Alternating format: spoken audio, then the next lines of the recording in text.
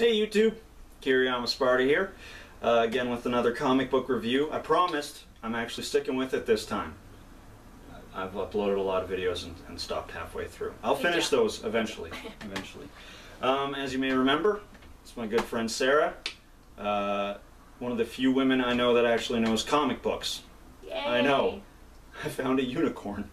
Go figure. Oh, I'm a unicorn. What color? Of course you do. You're a girl. What color am I? What color am I? Black and red, with white face and a jester hood. Oh, not bad. There you go. Not bad. Yeah, I'll accept that. Yeah. Or I could go your new origin story you and stop just now. yeah. Anyway, sorry. Yeah, we're going to be doing Ozymandias #2. Just came out today, actually. So we will be getting these up every Wednesday. We're sticking with the Before Watchmen right now. If you want to see everything we said about the last comic books, I'll put a link down below. But yeah, want to jump right into it? Let's do it. All right. So if you watched our last one, you know how Ozymandias #1 ended. Him basically putting on his costume because his girlfriend or wife. It was just girlfriend. Right. See, I'm still not too good on it. She OD'd. She OD'd, and he's mad. And basically, yeah, it starts off with him looking for the son of a bitch who sold her the drugs, pretty much. More or less, yeah. More or less, yeah. And then you get a lot of pretty good backstory about Ozymandias, once again, being a prequel. That's what you're going to get a crap ton of. But like I was telling Sarah earlier before, my favorite thing was apparently his costume that he wears was just, he was just going to wear it to like a costume party, like a Halloween party. And he's like, fuck it, I'll fight crime in that. Don't care. So yeah, that's the origin of his costume. I thought that was pretty good. And before we get a bit too deeper, looking at this again, I thought I'd just mention the cover's a little odd.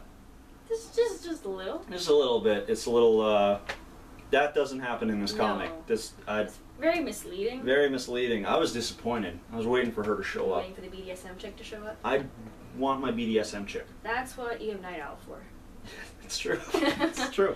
Oh, that'll be coming up soon too. But yeah, very odd cover, but by the end here, I guess it's kind of metaphorical. Metaphorical. I mean, something that makes you think in Watchmen? That's... You're talking crazy. I know. Anywho, so he goes out on the town to find out where the drugs are coming from. He's on a revenge kick, and first he finds this gentleman, if you can see. Was that the actual drug dealer? Where? I believe this guy. The black guy? Yeah. He's a drug dealer. He's a drug dealer. Okay. Drug That's dealer. fine. The plug dealer. The plug dealer. Yeah, so he finds a drug dealer basically to try and get some information out of him.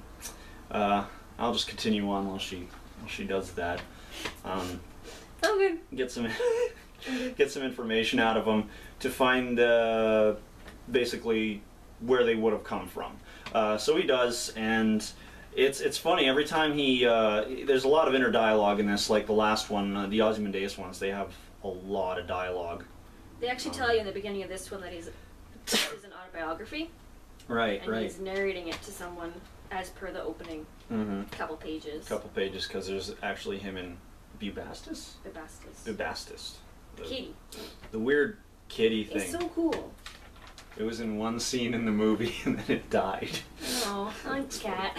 Anywho, so it's kind of funky because yeah, it's the autobiography, and if you've seen the Sherlock Holmes movies, he has like Sherlock Holmes vision, where like basically as soon as someone's going to do something, and he's already like planning everything that's going to happen.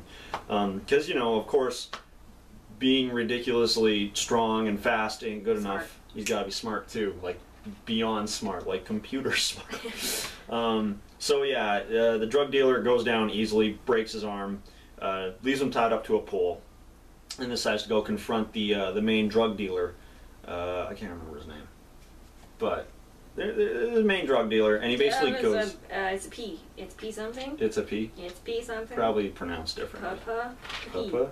Porcini. Porcini. Bam. Probably butchered that. Yeah. Probably butchered that. I'm not Italian. So yeah, he's got a little kind of coke operation going on at the moment. You see a bunch of topless Asian chicks doing that. So hey, you know, you get that at least if you're not liking the comics so far. Yeah. Did you not see that scene? Oh, I noticed that. Yeah. She's judging you all. Anyway, so he breaks in. Of course they're laughing at him. I mean, who wouldn't laugh at this golden purple guy? But no, he immediately messes them all up. Pretty quickly, like in one thought out plan. Yeah. Like the whole time they're talking, there's like a little scene of his eye and you see like a whole bunch of like symbols and stuff going into it. Ta-da! Ta-da! See right there in the circle. He's like thinking in math. It's like he sees math in the air, which leads him to my favorite scene in the whole comic. Here is they kind of go into a 2-page spread of just black and yellow.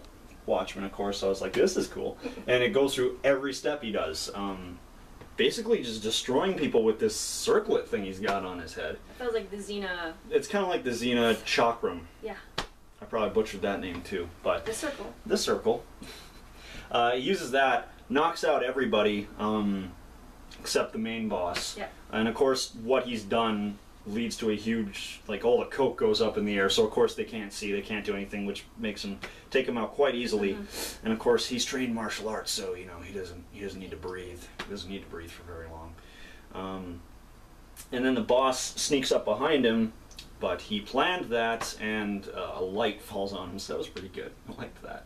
Yeah. Then, of course, at that moment, the cops show up. Immediately go, yeah, we recognize everyone here. Who's that guy? And, you know, he goes on his whole, he does his big, I'm better than you speech, this is my world. And immediately jumps out, and the cops are like, great, another costumed freak. Yep. So he realizes he kind of likes he kind of enjoyed that, so he decides to kind of stick with it. They show him, you know, going through a lot of different things like stopping people, selling drugs at the docks, just beating up regular criminals and everything. And you know, he's getting started, so it's just he's not getting any real challenge from it. And I forget what sets him off, because basically he decides he wants to find out what happened to Hooded Justice. He was just doing research on all of the Minutemen before him, because this takes place after the Minutemen already disbanded. And this is when Night Owl, the second one, is coming around. Right. And he's just trying to figure out what happened to everybody so he can not make their mistakes. I think is the wording he uses. Yeah. And the only one that he can't find any information on is Hooded Justice. Right, and you know, that was also a big thing in Watchmen.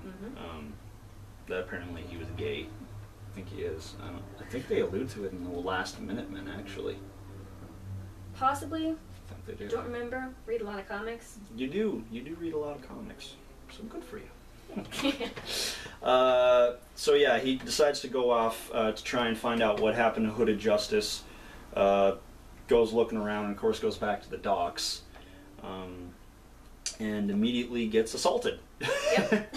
A lot of bullets, of course. He dodges it easily. I think he improvises, grabs a trash can, and throws it Captain America style at the comedian. What? Yeah, comedian shows up, and we were talking about this earlier. Once again, the art style, it's the same style, so it's awesome, but I don't know. Comedian just looks a little Asian. A little Asian, a little, I don't know. I think it seems kind of anime-ish. His mask is very long, and those weird cheek shadows make him look like he has a little one of them fancy like samurai mustaches or something. Yeah. That's why I think it looks a little bit Asian in that shot. But I guess. So small quibble. Yeah, small quibble. They're just a little odd, but the comedian shows up, so of course it's going to end on that. That's the one thing I forgot about single issues is cliffhangers every time. You got to keep buying them. I mean, I'm going to buy them regardless, but so we get to look forward to them duking it out again, probably in number 3, I'd imagine. By duking it out, I'd imagine Ozymandias would hand his ass to him. Hand his ass to him. But yeah, that's Ozymandias number 2 so far. Still really into it. I'm still quite enjoying it. Once again, I didn't think I would. Wasn't a big fan of Ozymandias in the in the actual comic? In the original one. In the original Watchmen, yeah, I was just kind of like, okay, whatever. I get his plan, but I just didn't like him. But I'm really enjoying this, and of course the art. Beautiful. Beautiful. It's really good. Is it Jay Lee? Len Wein. It's Len Wein. No, you were right the first time. I'm a dirty I was liar. right. She happens. Learn you something. One thing I noticed about the art, mm-hmm. usually when you see a naked woman, she's going to be like perfectly sculpted, even in the shots in the first one mm-hmm. with his girlfriend. Right. She's in the lingerie. It was gorgeous. But one thing that the artist did with these, I don't know if it's too dark in here for you to see, but for one of these... You can get right up to the camera. There you go. One of those Asian ladies, I don't know where it is in the camera, but the artist drew a little bulge on her stomach. Yeah. Which I thought was awesome. Not, I don't want to sound like a creeper. Yeah. But it's nice seeing, it's refreshing seeing a women portrayed realistically. A realistic human body. Yeah, that hasn't happened in comics in forever. In forever. I thought they all looked like that until I was 10. Then I learned something. Yeah. But yeah, so far really good.